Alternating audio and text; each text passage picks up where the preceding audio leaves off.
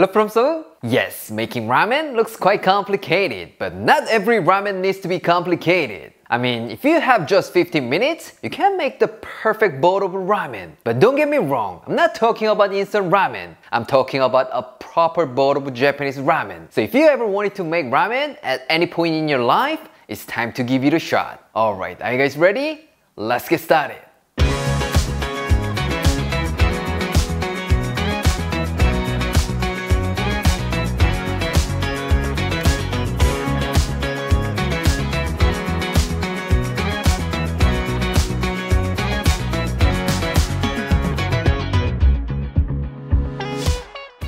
Today, we are making shoyu ramen, one of the most delicious Japanese ramens. Compared to tonkotsu ramen, which takes a long time to cook, this is such a simple ramen that you can try at home. The taste? Don't worry about it. Once you try this recipe, you don't go to a ramen restaurant anymore. For this, you will need ramen, green onion, ginger, pork belly, and some eggs. Actually, I wanted to share the 5-minute version, but without chashu and soft boiled eggs, we can't call it ramen, right? So let's just invest 10 more minutes. You won't regret it, I promise. First of all, let's make some soft boiled eggs. Don't worry, as always, it's gonna be so easy. Fill your pot with 6 cups of water and bring it to a boil. Once it starts to boil, reduce the heat to low and gently lower 6 large eggs. Once you place them all in, give it a few stirs so that we can keep the yolks centered. Now we're gonna cook these for 7 minutes, and when time's up, shock them in ice water and wait until they've cooled down. Otherwise, it's gonna continue to cook and you never get the beautifully cooked soft boiled eggs. This is very important.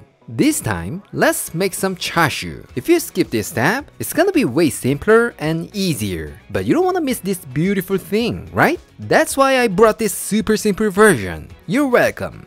First, let's make the sauce. In a small container, add 1 tablespoon of soy sauce, half a tablespoon of oyster sauce, 1 tablespoon of mirin, half a tablespoon of sugar, half a tablespoon of corn syrup, a quarter teaspoon of dark soy sauce, 1 teaspoon of minced garlic, half a teaspoon of grated ginger, 2 tablespoons of water, and mix it. So simple, right? But you wanna make it taste good like the one from restaurants? Then bring that bad boy over here. Totally optional, but let me add a pinch because this bad boy makes everything taste better. Now get your pan over medium heat. Once it gets nice and hot, add half a tablespoon of cooking oil and place some pork belly. Once they turn a beautiful golden brown on both sides, pour the sauce you made and gently simmer for another 3 minutes over medium-low heat. What? You wanna get that smoky charred flavor? Then take out your blowtorch or scissor. Trust me, this will take it to the next level. This time, we're gonna make some aromatic oil. Shoyu ramen without aromatic oil? It's like Thanksgiving without turkey. Yes, it's that important. So don't you ever skip this step.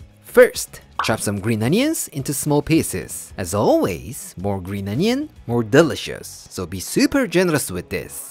Next, grab a small knob of ginger and finely chop it. I wanna say like, if you don't have a ginger, you can't skip it. But this bad boy will give a delightful fragrance to your ramen. Now get yourself a small pan or saucepan. Add 5 tablespoons of lard and heat it over medium-low heat. Here, some people might say, Aaron, I don't have that lard. What should I do? That's okay. You can just use vegetable oil. I wouldn't say that's the best, but our love, green onion, will take care of everything. So don't worry about it. Once the lard is melted, nice and hot, add 40 grams of green onions and ginger. What? What about the rest of the green onions? Good question. We're gonna use them for garnish, so don't worry about it. After 3 to 4 minutes, remove it from the heat and strain out your ginger and green onions. And there you have it, your super simple aromatic oil. Now let's make tare. In a small container, add 4 tablespoons of soy sauce, half a teaspoon of sugar, 1 teaspoon of mirin, a generous pinch of MSG, and give that a good mix. Couldn't be any easier, right? This is why I said it only takes minutes. Last but not least, let's make some broth. Normally, we're supposed to make chicken stock and mix it with some dashi broth. But we're not opening a restaurant. We just want to casually enjoy a nice bowl of ramen at home, right? If this is you, combine 4 cups of water, 1 tablespoon of chicken bouillon powder, 1.5 teaspoon of hondashi, and mix it. Trust me, this is gonna be enough. maybe it's better. What? You can't trust me? Then let's see what happens to our taste tester in a minute. Once it's well combined, put it on a gentle heat. Here, you don't want to boil or simmer. I mean, you just want to get it warm. That's it. While that's going, let's prep the noodles. Add your noodles to boiling water and cook according to the package instructions. What? You can't get this kind of ramen noodles? Don't worry about it. You could also use other noodles. Even instant ramen noodles will be fine. No problem at all. Once they're cooked through, take them out and shake off the excess water. Here, make sure to get rid of as much moisture as possible so that it doesn't affect the taste of the broth. That's why people in ramen restaurants always shake off their noodles like a drummer. Now get yourself a bowl and let's start off with the tare. Since everyone's tastes are a little different, let's start with 1 tablespoon. Keep adding 1 tablespoon of aromatic oil along with half of the broth and stir everything together. And then give it a little taste and add more tare if you need. Once it tastes perfect to you, add your drained noodles. Here, if you lift it up a few times and kind of lay it down like this, your ramen will look more gorgeous. And people will think you're a ramen master or something. Pretty good tip, right? Once that's done, top it off with some chashu, green onions, soft boiled eggs, and some sliced fish cakes, which are totally optional. Last but not least, add some dried seaweed. That's it. It's incredibly easy, right? For information, I just showed you the basic toppings for shoyu ramen. But if there's anything you want to add in, go ahead and use it and make your own style. That'll be more fantastic. Alright, let's call our taste tester. Claire? Shoyu means soy sauce. So it's basically soy sauce based ramen. Do I know some Japanese? No. I only know arigatou gozaimasu. So, arigatou gozaimasu. Let me taste it. 어디야? 이거 엄마 거야. 미안해. I'm sorry. 그래, 인사만 해. 알았어. 잠깐만 인사하자. 인사해. 아니, 그거 말고. 자, 인사. Bye-bye. Bye-bye. Let's try the broth first. Ready?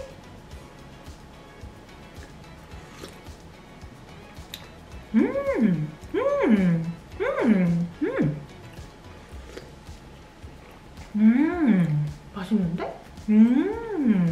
확실히 국물이 돈코츠 라면이나 탄탄면, 미소 라면 이런 다른 라면에 비해서 훨씬 더 담백하네. 깔끔하다. 그리고 이 오일에서 오는 그 향이 너무 좋아. 뭔지 모르겠는데 너무 좋아. 사실 솔직히 말하면 소유라면 그 간장 맛이 너무 진해서 솔직히 나한테 조금 짠 느낌이 있었거든. 근데 요거는 지금 딱 내 입맛에 맞다. 안 짜고 맛있는데?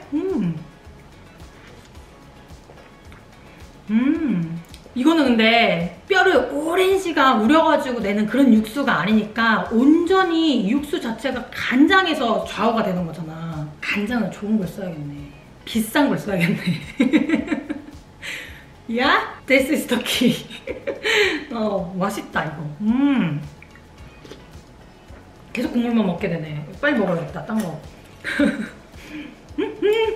Ready!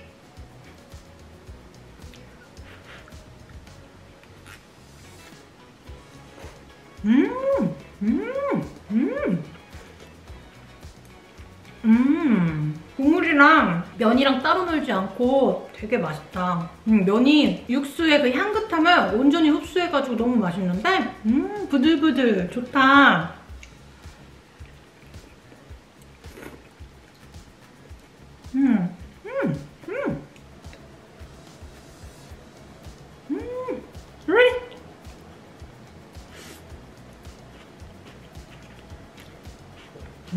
면의 그 부드러움에 대파의 그 향긋함과 아삭함 들어가니까 진짜 왜 대파를 좋아하는지 왜 그렇게 대파를 찬양하는지 알 것 같아. This time, let's try one of the beauties of ramen, chashu.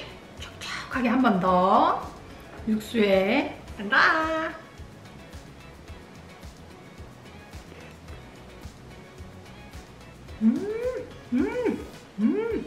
확실히 크게 한 입 가득 먹으니까 좀 만족스럽긴 하다. 훨씬 맛있다. 아니 이게 뭐야? 이게 뭐 이름은 모르겠는데 이게 너무 귀여운 거 아니야? 볼에다 딱 놓으면 볼터치한 것 같은 느낌? 그렇지 않아? 삐에로 같은데. 삐로? 먹어보겠어. Let's try it. 쫄깃쫄깃. 재밌네. 맛있네. You know what? I've been waiting for this. The soft boiled. Let's see. So beautiful as usual. Ready?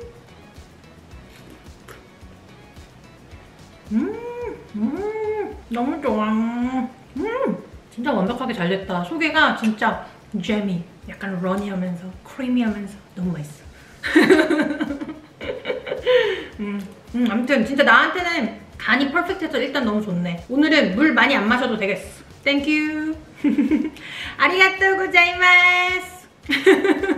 Let me guess, you're getting sick and tired of eating the same fried chicken over and over. Then you came to the right place. Simple ingredients, not many cooking steps, and it doesn't even need any complicated cooking techniques. Trust me, this is gonna be the easiest and crispiest fried chicken of your life. Alright, are you guys ready? Let's get started.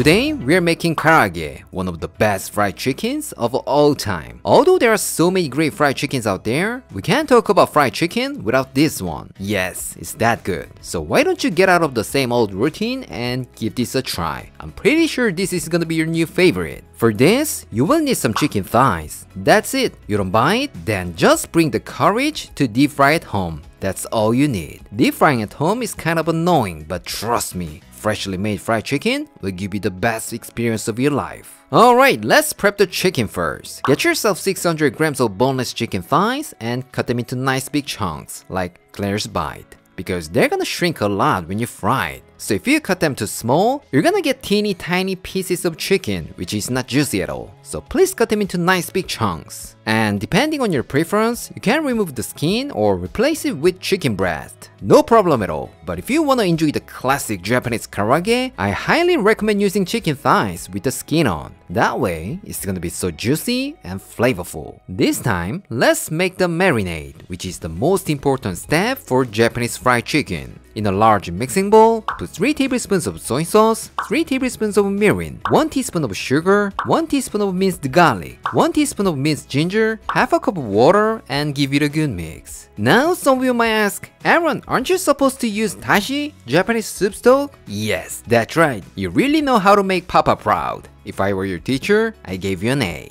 It is true that we need to use dashi broth, but we're not gonna sell this fried chicken, right? So let's take out our secret weapon, hondashi, and add a half teaspoon of it. Trust me, this small amount of hondashi will take you to a Japanese restaurant. Now into the marinade, let's add our chicken and give that a good mix. Cover it with plastic wrap and pop it in the fridge for at least 30 minutes or overnight. That's it. While they're having a great nap in the fridge, let's make a simple side dish that will boost up our chicken. Take some leftover cabbage out of the fridge and slice it as thinly as you can. If you're not confident with your knife skills, so worried about getting big enormous pieces of cabbage like your finger, using a vegetable peeler is a good option because the thinner, the better. Once you're done slicing, soak them in cold water because this will help to reduce the bitterness in your cabbage and it will stay crisp and fresh. You're not a big fan of cabbage? This is the way to go. Now for the dressing, grind 3 tablespoons of toasted sesame seeds. If you don't have a mortar and pestle, you can simply crush them with your hands or anything that works for you. The point is, you gotta break it down to release a lot more flavor. That's the key.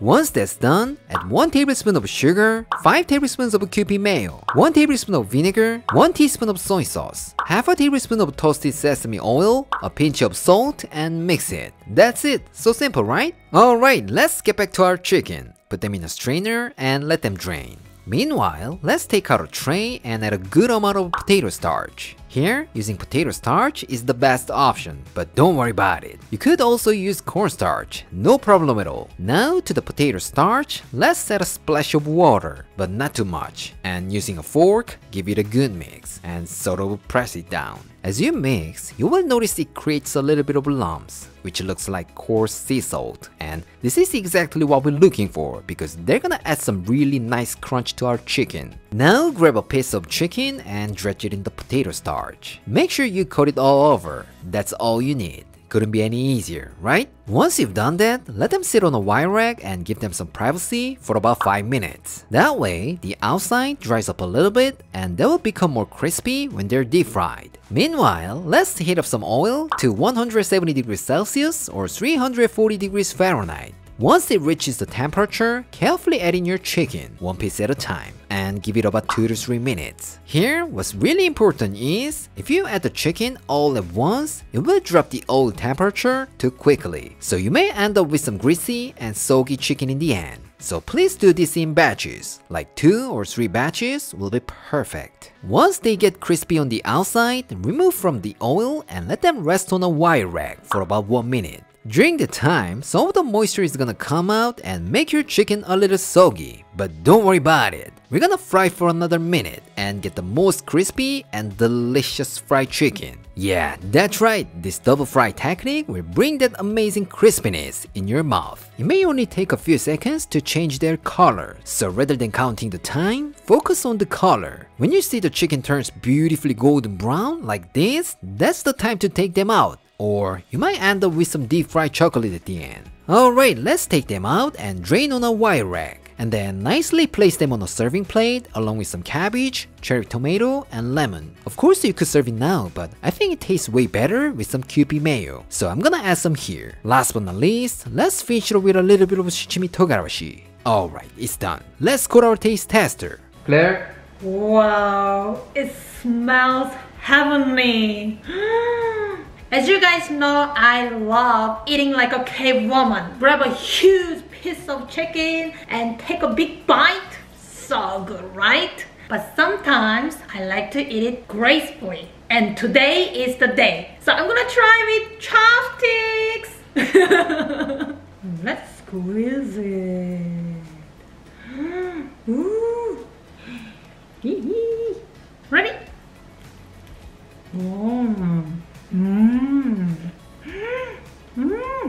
와우, 너무 맛있다. 튀김옷이 예술이다. 바삭바삭. 정말 바삭하고 얇으면서 라이트해. 과하지 않아. 뭔가 느끼한 그런 느낌이 아니라 너무 맛있어.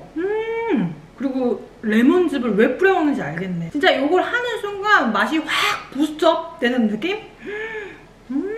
진짜 맛있다. This time, I'm gonna try with mayonnaise. Ready? 우아하게 먹는다고 했지만 한 입에 넣어야겠다. 감님. Ready?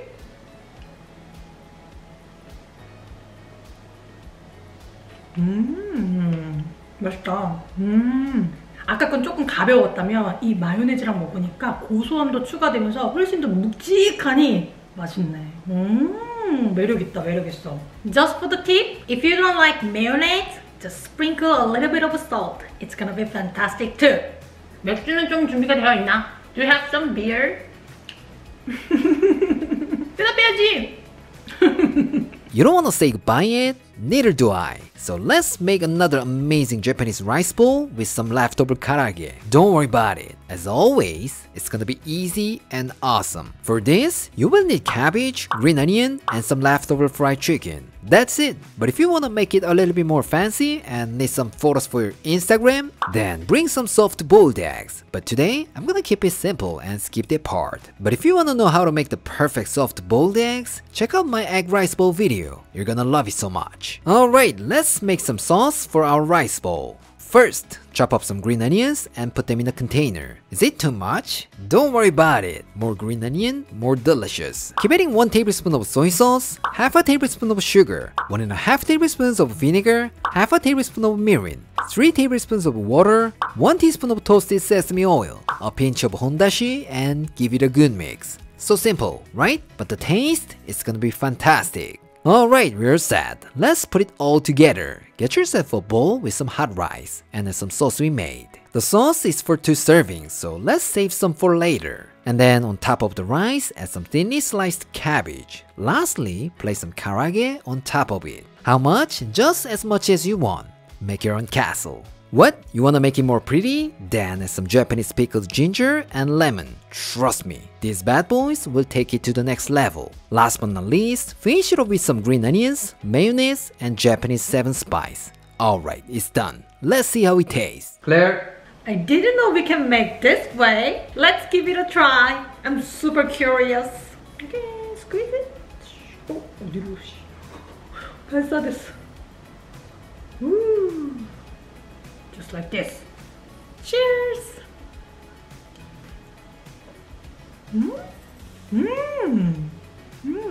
소스 좀 더 가져와 봐. 소스가 너무 맛있다. 소스가 예술이네. 듬뿍 넣겠어. 아, 여기 파 들어간 거 진짜 맛있네. 한 번 더. 소스가 진짜 근데 신의 한 수야. 전체를 다 아우르면서 뭔가 하나로 쫙 만들어주는, 딱 이렇게 중심을 잘 잡아주는 그런 맛이야. 이 정도로 기대 안 했어. 사실 뭐 남은 치킨이니까 이런 생각으로 했는데 이거 맛있는데? Who would imagine this is made of leftover chicken? So good, so good. 너무 맛있다. Do you like fried chicken? What about curry? Fried chicken? Good. Curry? Nice. Then what if I combine those two? I know it's hard to believe, but it's a real thing. Alright, let's get started.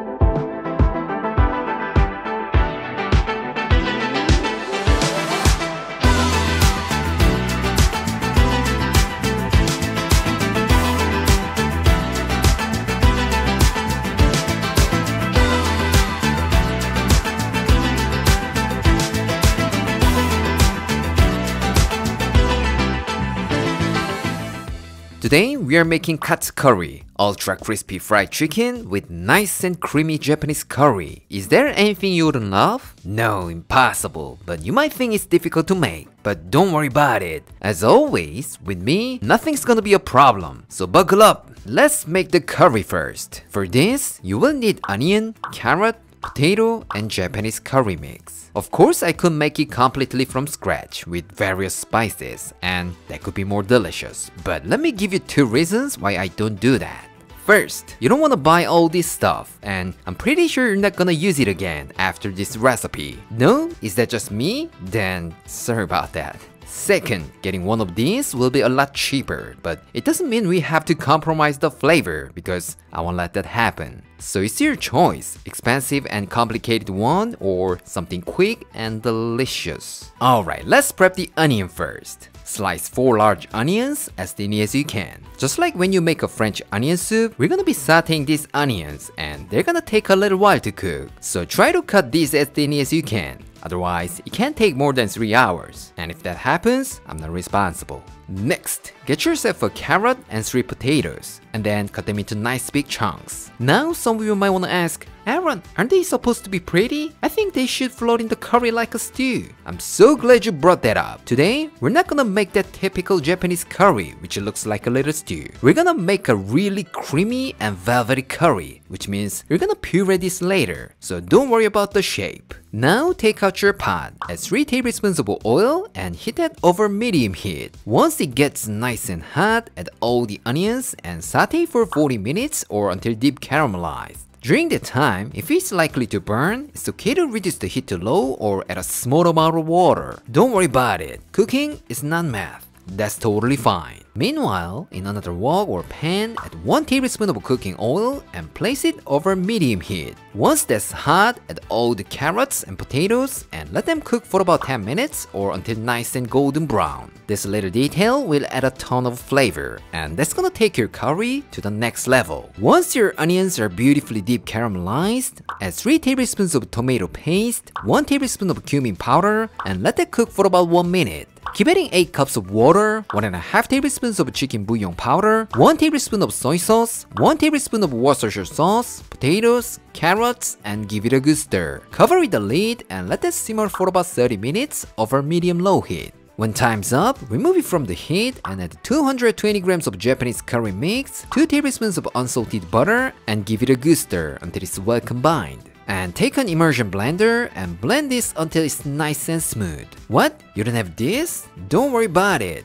You could also use a blender, but if you do it when it's hot, it's gonna explode like a grenade. So please wait until it's completely cooled down. I told you. So if that happens, I'm not responsible. Now all you need to do is put it on a gentle heat. And there you have it, your creamy Japanese curry. This time, let's work on the chicken katsu. When the curry meets this ultimate crispy chicken cutlet, trust me, it's gonna be fantastic. For this, you will need chicken, AP flour, eggs, and some panko breadcrumbs. Now some of you might wanna ask, Aaron, can I skip that panko? Sadly, my answer is no, because this will bring that amazing crispiness in your mouth. Alright, let's prep the chicken. To be honest, I kind of prefer chicken thighs, but today, I think I have to use chicken breast because of someone. If you're married, listen. Happy wife, happy life. But don't get me wrong, it's not because I'm afraid of Claire. True story. If you look at your chicken breast, it's not even in thickness, which means when it's deep fried, some parts might get overcooked, but others might get undercooked. So let's make it even. How? Just put it in a plastic bag and pound it up with a meat mallet, saucepan, wine bottle, or anything that works for you. But don't make this poor little thing into mush. It's not your axe. Once it gets nice and flat, season both sides with salt and pepper, but not too much, because we're gonna have with amazing curry anyhow. Now for the breading station, take out some trays and fill them with flour, a couple of eggs, and some panko breadcrumbs. Grab a piece of chicken breast and coat it in the flour. Make sure it gets all around and shake off the excess. Move on to the beaten eggs and then in the breadcrumbs. Here, you need to cover it a good amount of breadcrumbs and gently press it down so that every single side is totally coated with panko. Otherwise, you might end up with some naked chicken breast that nobody wants. Alright, the chicken is ready to go. Let's get cooking. Fill the wok or pot with enough oil and heat it to 170 degrees Celsius or 340 degrees Fahrenheit. Once it reaches the temperature, add in the chicken and cook for about 6 to 8 minutes. Here, do not overcrowd the pot and do this in batches, like 1 or 2 at a time would be perfect. Otherwise, it will lower the oil temperature too quickly, which means you can't get that ultimate crispy chicken katsu at the end. Once your chicken is beautifully golden brown and crispy, take it out and let it rest on a cooling rack. And then just repeat with the remaining chicken pieces. That's it. While that's resting, let's chop some green onion for garnish. And then carefully slice your beautifully cooked chicken katsu. Alright, everything is ready. Let's put it all together. Get yourself a plate and add a bowl of cooked rice. And then pour in some of our gorgeous curry and place the chicken on top. Of course, you could serve it now, but if you want to feel like you're eating at a Japanese restaurant, add some Japanese pickled scallions and ginger. Trust me, they're really gonna boost up the flavor. Last but not least, garnish with green onion. Then our katsu curry is done. Alright, let's go to our taste tester. Claire. Ooh, it looks so beautiful. 와, 내가 좋아하는 거 다 들어있네. 치킨 카츠에 커리에 카레가 뭔가 덩어리지지 않고 되게 매끈매끈하니 엄청 고급진 느낌이 딱 생긴다. 뭐부터 먹어봐야 될지 모르겠는데 그래도 커리부터 먹어보겠다. I'm super excited. Let's try.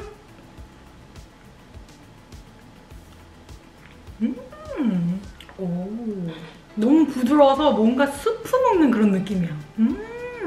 그러면 이제 메인 이벤트로 가야지. 이놈 큰 놈으로 가겠다. Ready?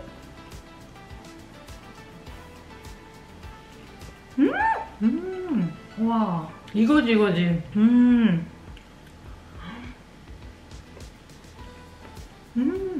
수비드한 것 같이 너무나 촉촉해. 그리고 겉에 빵가루도 바삭하니 유지가 돼가지고 위에는 내가 카레를 안 묻혔잖아. 바삭하니 너무 맛있다.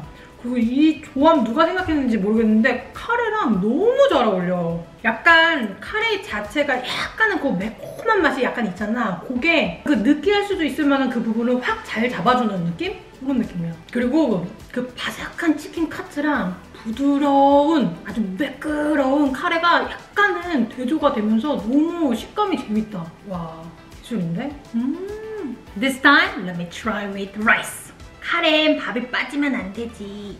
와, here we go. Let's try.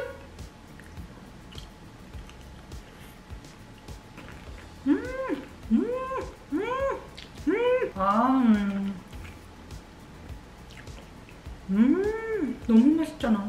나 원래 돈가스 같은 것도 이렇게 눅눅해지는 거 싫어가지고 카츠동도 별로 안 좋아했었잖아. 근데 이거는 카레 위에 놨는데 전혀 쏘게하지가 않네. 진짜 이건 그냥 바삭함이 온전하게 유지가 되네. 막 일부러 푹 담글 필요가 없는 것 같아. 위에는 바삭하게 유지시키고 아래에 카레랑 같이 샥 먹는 게 그게 포인트인 것 같아. It is super delicious, so I strongly recommend this.